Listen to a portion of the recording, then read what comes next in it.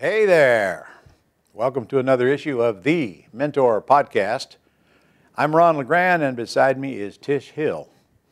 We have a very unusual podcast we are going to do this time because we've been getting so many inquiries about what's going on in our commercial world since we did a commercial boot camp in November here in Jacksonville. At that time, I formed a group called the Commercial Mastermind Group. I did not know what I was getting into. The purpose of this group is, of course, to learn about commercial properties, and we meet 3 times a year here in Jacksonville. And no, I'm not plugging that group right now. You can't get in right now if you want to, but that group has generated an awful lot of partnership deals for us since 2 months. It's been 2 months, right? Yep, about 2 months since we left. I didn't know how busy we were going to get, how fast. I should have, because after I taught that event, people figured out actually how you can do commercial deals without using your money or credit, and they are doing it right and left with us. She is the one doing most of the work. Well, I don't know. I'm doing quite a bit of work myself in this case, which I'm not used to, but it takes both of us combined to actually process the deals that come in. So what I want to show you here first is what I carry with me every day. There, right here are some envelopes, some folders, and each one of those little black clips there in that folder is a commercial property deal that I am currently working on. That's one folder. And there's another folder right there. And so you can see I got 22 here in my hands, 24 actually, and that's after we've probably turned down an equal amount, at least, right? At least. So the ones in my folder here are in the process.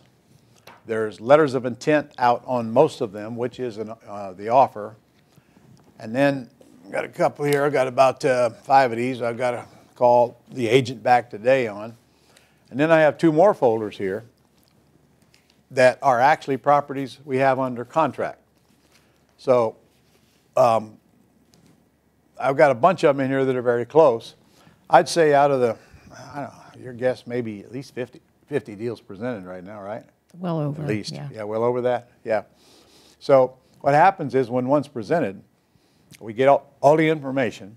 We go back to the student and I ask them to fill in the missing pieces so I can make a decision whether to move forward or not. And if I move forward, we just keep on collecting more information.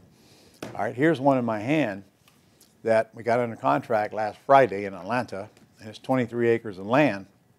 And so today, fortunately, this one came with an appraisal, and it's a bank repo. So we've been studying the appraisal and the survey to try to make some conclusions out of it. Not liking what we're seeing so far, but we're still doing the due diligence. The due diligence is the investigation period between the time you, well, actually, well, before you put it under contract until you actually close on it. So I'm right now looking for land deals. We have a couple that aren't land, don't we? I know we got we have a building in Texas that we're looking at. A building in Texas, a building in Missouri, and a building somewhere else. They all run together after a while. Yeah. All right. So her job is collect all the information, put all the pieces together, take a look at everything, and deal with all the people involved. The reason I like land is really very simple, and that is it's really very simple. Okay? There are no tenants. There are no buildings. There is no maintenance. I don't touch the land. I don't even walk on it most of the time. I don't mow any lawns. I don't do any of that junk. Now, let me start with a piece here that we have a couple of pieces here in Jacksonville. We have them even before that boot camp. A student brought them to me.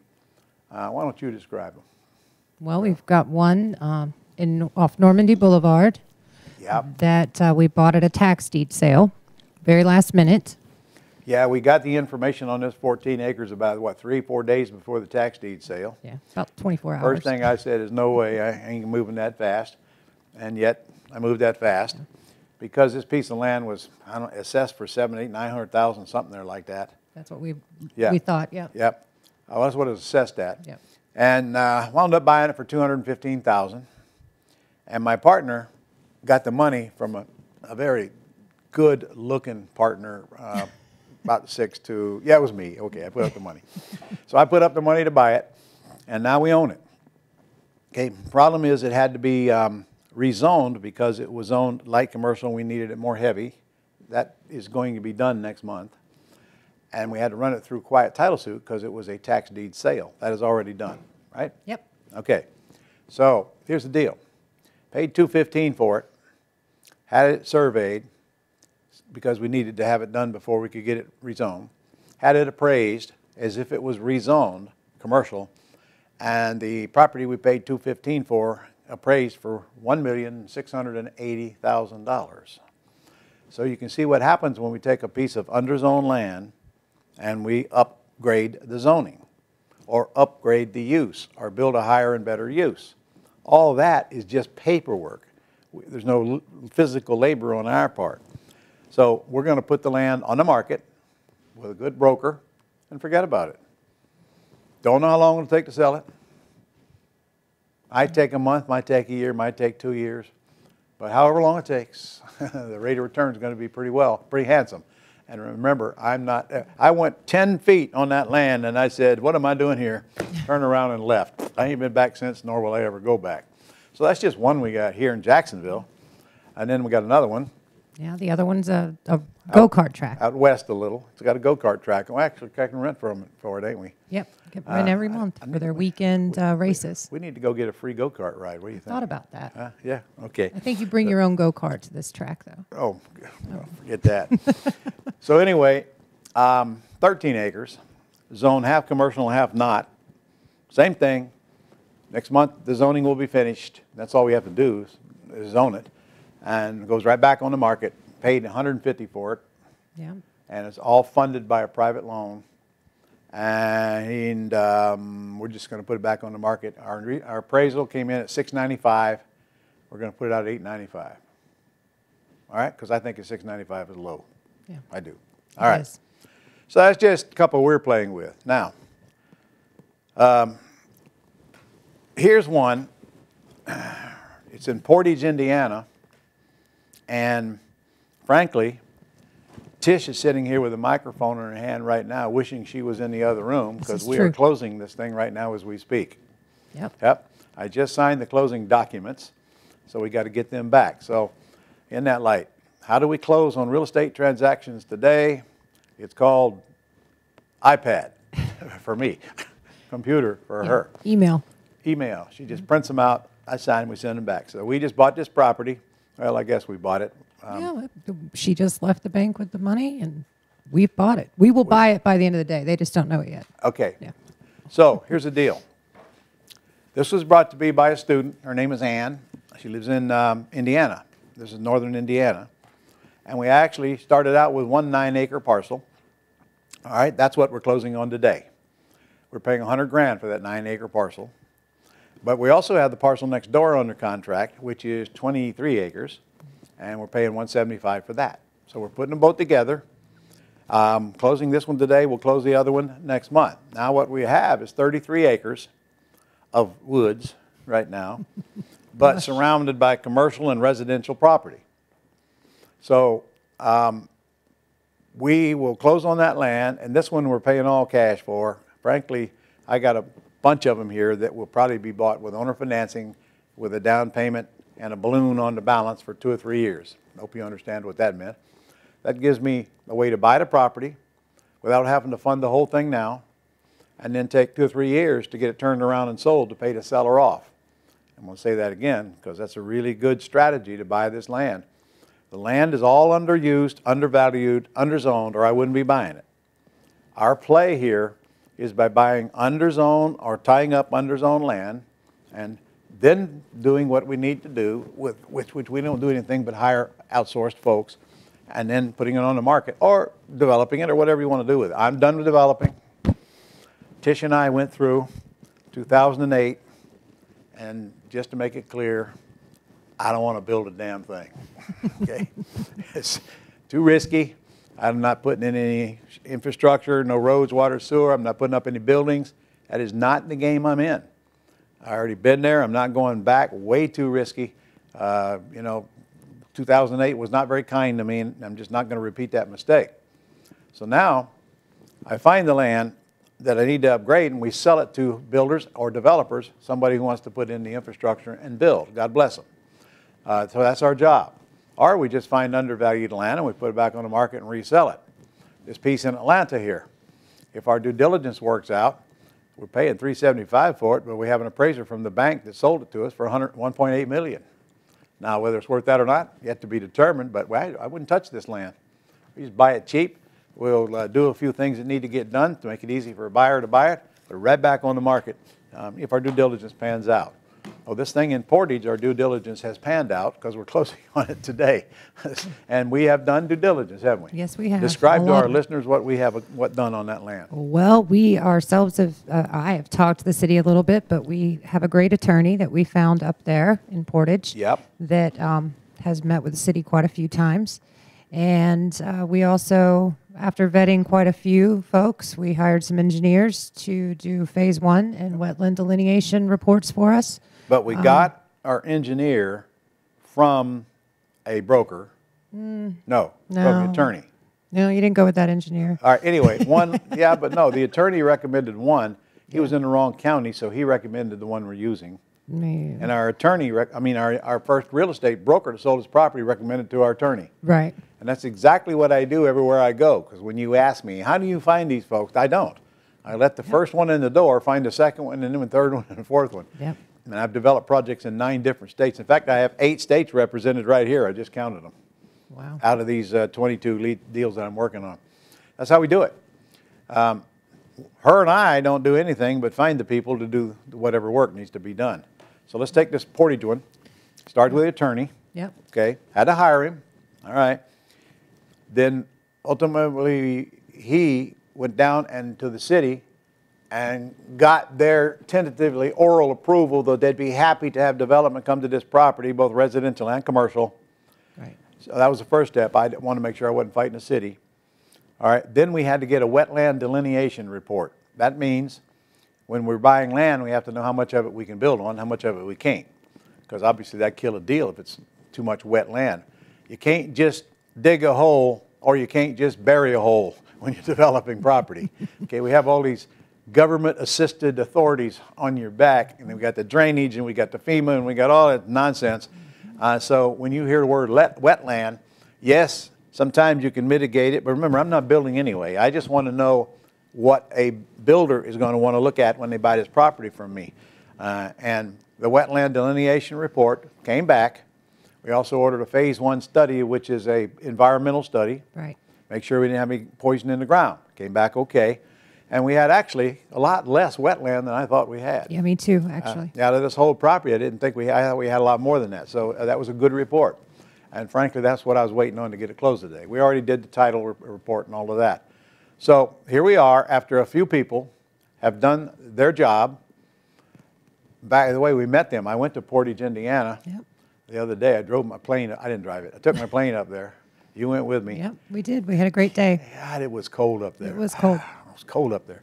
So anyway, I met our student, Ann, and then we had a meeting with the attorney, the engineer, and they were all engineers. yeah, the land inspector. Yeah. One does the surveying, one does the more detailed stuff. So anyway, we close on that today, and then we'll move by the other one. All right. After we do that, I'm simply going to get a plat map drawn up. I'm letting the engineer draw a plat, half commercial, half residential, and what he thinks ought to go there. I don't know. You know, I don't draw maps, so I'm hiring him to do his job. And then when I get that map done, we'll take it to the city and get that plat approved. And of course, now what happens to the value of the land? Well, I don't know. I don't know the value yet because I haven't got the plat map yet. So I can't hand it to an appraiser and say appraise it as if this was rezoned. But I can tell you one thing. I'm told that the commercial land is worth $100,000 an acre. And we'll probably have 15 acres of that. And then another 15 acres of residential land, and hopefully 4 houses per unit. I know this, pay $275 for it, it's going to be worth, you know, $50, $60 more worth than that. I don't know. It'll be 7 figures by the time we get around to selling it. So the whole game here is I like land because I don't do anything except the brain work and, of course, some paperwork to get it ready to go. And now sometimes we have to rezone it. You know, some areas that takes 8, 9 months. Some areas it takes 3 or 4. So whatever it is, I structure the offers to give us time to get that done. Now lately, I've been structuring some because some of the sellers don't like terms. Imagine that, just like in a house business, okay? So lately I've been structuring them so, okay, I'll pay you X, but I won't pay you until after we get it all approved by the city, and maybe within 3 months thereafter, we'll cash you out. And I'm putting together a fund right now to raise that cash, or we can just get a private lender to fund it, because by the time I get ready to cash that seller out, that land will already be worth several times more than what I paid for it, so we should be able to get a private loan on it to cover the whole thing.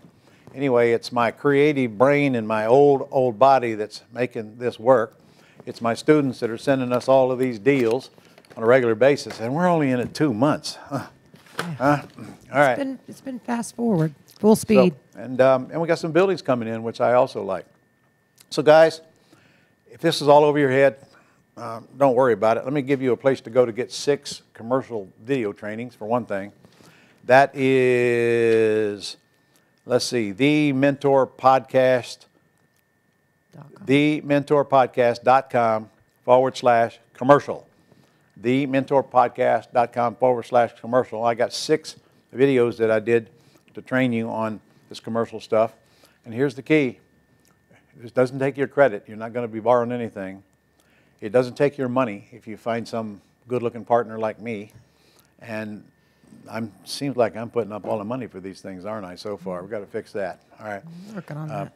And so the student gets a share of every deal they send. So go watch the videos. They're free. You'll also learn about my commercial property boot camp coming up this coming April, right after the convention, April 21, 2, and 3 here in Jacksonville. That sucker will be full when the word gets out on what we're doing here. And it's there I'll tell you about the commercial mastermind group if you have interest in that. That's where you partner with me on deals.